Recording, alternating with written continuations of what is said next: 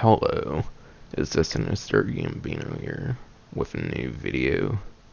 In this video I'm going to be going over the latest changes to the casino and its construction as of Thursday.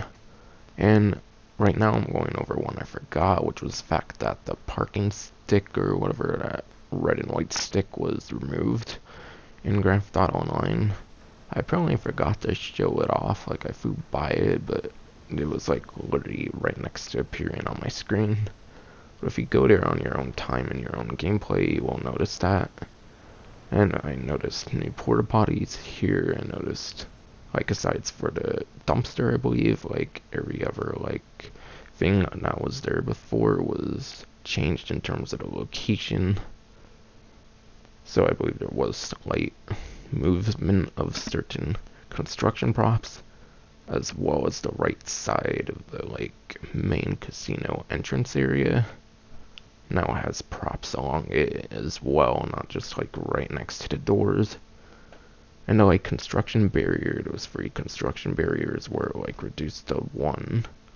Those were some of the most major improvements.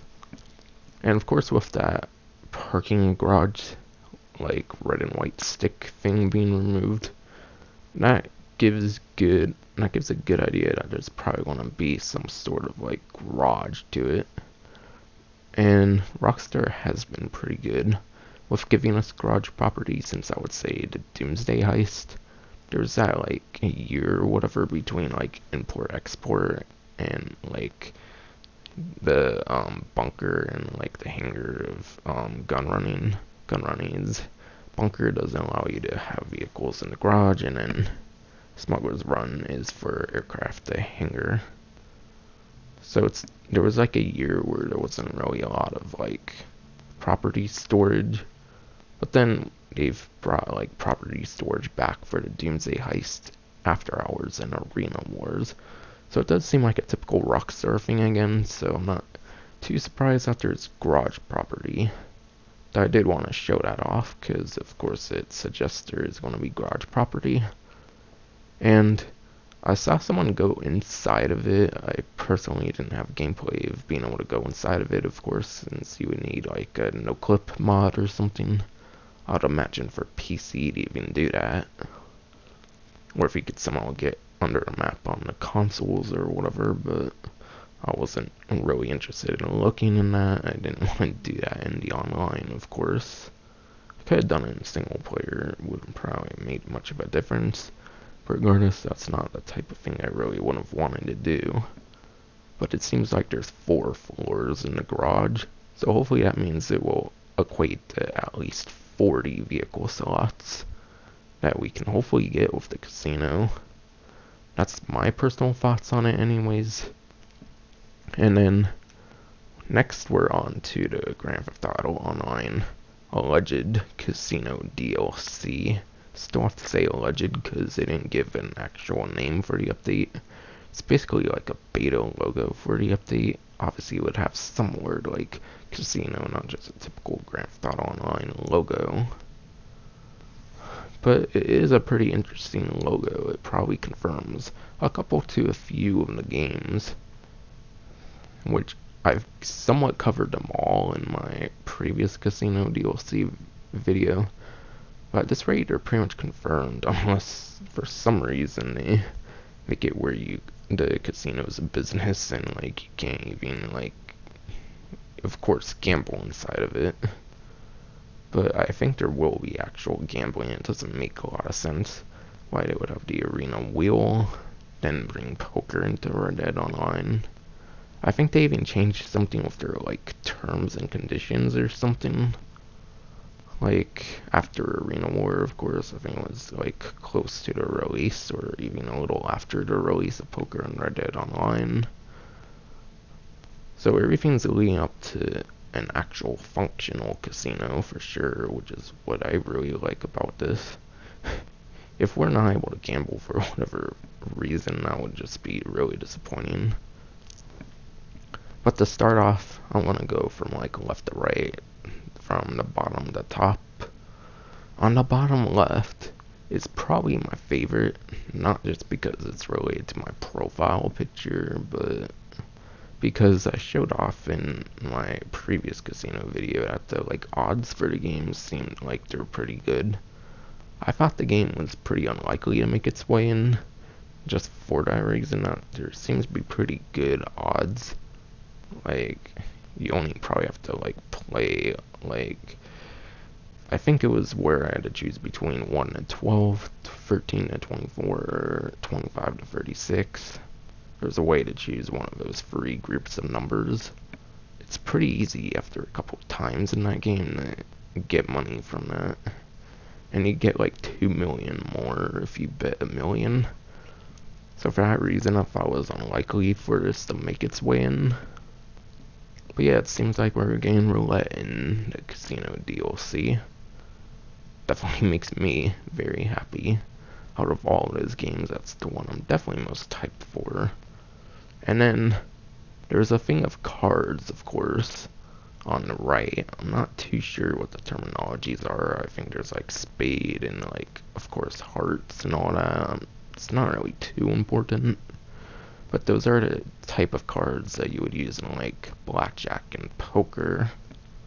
So of course with Red Dead Online getting poker, I think it's very likely they'll basically convert it into Grand Theft Auto Online's casino DLC. As for video poker though, I don't really know if that's really likely.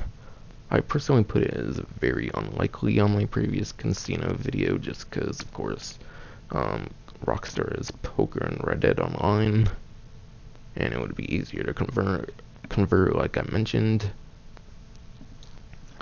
And then, yeah, like I said, blackjack can also be done with those same type of cards. I'm pretty sure there's no real difference between the cards in poker and blackjack. So I can basically confirm two different games that would very likely go with the casino and the update, of course. And then the other parts of the logo aren't really that important, though. On the side of the casino there's something that says slots apparently. I could see the coin. It could be some type of second currency, since I would imagine Rockstar would have to have another currency in order to not get sued for having a casino DLC. I don't know how they could get away with it if they let you use shark card money, or there's some way that they can differentiate money in game and shark card money behind the scenes or something. What I could see them do is either some casino chip currency like people are talking about, or what I think could be a cool indicator for shark card money would have a shark card icon like they do for a money symbol, of course. Just have a small little shark icon with your amount of money after it in blue text or something. That would be pretty cool, a pretty awesome way to show it in my opinion. But yeah, those coins I think could also be a hint towards slot machines, because like I said, apparently there's some slot mention or something on the side of the casino on one of the banners. And as for the diamond, I'm not really too sure what that would represent. Kind of gives me fun nostalgic vibes of the Diamond Saga throughout the GTA 4 trilogy, GTA 4 The Lost and Damned, Baldigate Tony. I don't really think something like that would really be that relevant with a casino DLC. Though if they do something with a cool diamond story, that would be pretty cool. If you could get some sort of one-time diamond thing throughout, I don't know, it could make for a pretty interesting concept for a heist. Is that you have to track down these diamonds throughout multiple setups or something like that. That's going to be more of a topic for another video. I might do some kind of video on what I would expect from a casino DLC heist. Personally, I don't think it's going to happen, but it would be for a pretty interesting video because there's been a heist of a casino in San Andreas, of course. But yeah, it seems roulette, poker, blackjack, and then slot machines are probably the four most likely games in the casino at this point with this teaser logo, of course. And for those who are worried, since you might know, of course, that there are certain countries with Red Dead Online's poker that can't play gambling, of course. I would not be surprised if it works the exact same way, regardless of how they implement it in GTA Online.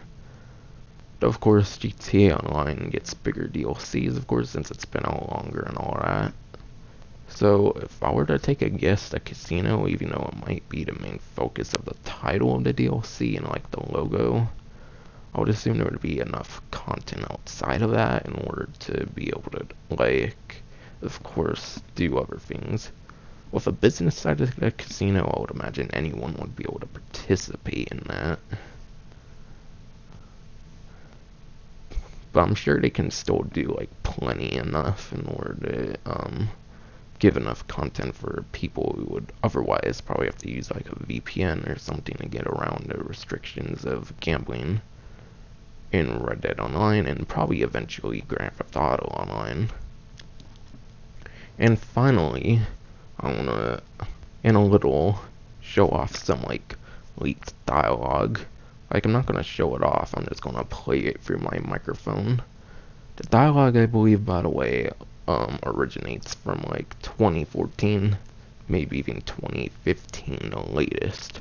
So it's pretty old, so of course it could be pretty irrelevant, though I do think it's pretty nice to bring up. And it's pretty interesting, the thought that there was at one point like intentions to have a casino probably for like day one of the game. Oh, listen, I just heard a casino opened up in town. Apparently it's pretty fun. Maybe you want to check it out. Have you been to the casino? I hear it is fun and full of opportunity. Hey, it's Lester. Listen, a new casino just opened up in town. Thought it might be something you would be interested in. Nice and simple. Done. Did you hear, my friend? A casino has opened. Perhaps you should investigate. So apparently there's some casino just opened. Apparently a casino opened in town. Perhaps you should investigate. So yes, you heard that correctly, that Lester Kress, Martin Madrazo, and Gerald, all three had lines in the game files from like a few years ago or something relating to the casino. And I think I heard that these were from like day one of the game. I'm not too sure, like for the online. There's probably remnants of like casino stuff in the files from like day one of the game, even for single player, I would imagine. Though I'm not too sure, and that kind of stuff probably doesn't get discovered in the first day as far as I know. But anyways, I'll be talking about the different like audios, and if I notice anything interesting throughout each, I'll mention it. However, do I think they're going to use a character from day one of the game? I think it is very possible, personally. If I were to have to choose one, which please Rockstar make it just one, it would be annoying, I would imagine, for players to get phone calls from like 3 of the day one characters talking about the casino. So Lester's pretty involved with like the heists and stuff in the game. I think that's a pretty suitable role for him. I don't think he would be too fitting for the casino, however, unless you were playing a heist on it, of course. Gerald, personally, I think his gangbanger personality doesn't really make him a good fit for a contact of the casino DLC, unless there was somehow like contact missions or something relating to the casino.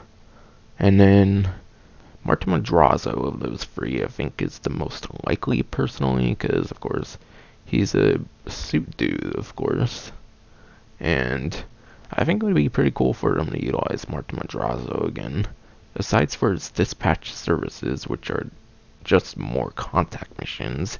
He really hasn't had much use in the game, and even in those dispatch services, they didn't bring back his voice actor for like lines for those missions, like they did with Lamar, for example, for the Lowrider DLC missions. Of course, I know that was like day one with the DLC, whereas dispatch services were like an extension and like drip feed towards the Severin San Andreas Super Sports Series DLC, I believe it was called. Though of course I can definitely see them using a new character. The only problem with that, well, I mean like an old character from like GTA 4, since they're technically of course restricted to the HD universe. However, as I mentioned in my previous video, the problem with that is like a lot of the characters that could be good characters for that have died in the game. Or of course died in Grand Theft Auto 5 in the case of like Terry Rope. There's like some person that was like involved with one of the mobs in the game or whatever in GTA 4 I think, but he was deceased. Only one that really made sense from like GTA 4 I think would have been Roman Bellic.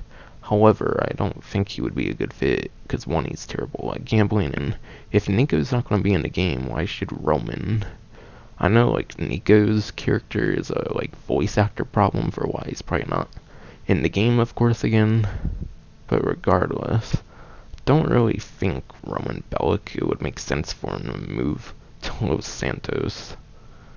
I don't think he would move to the like complete other side of the coast or whatever, if that makes sense.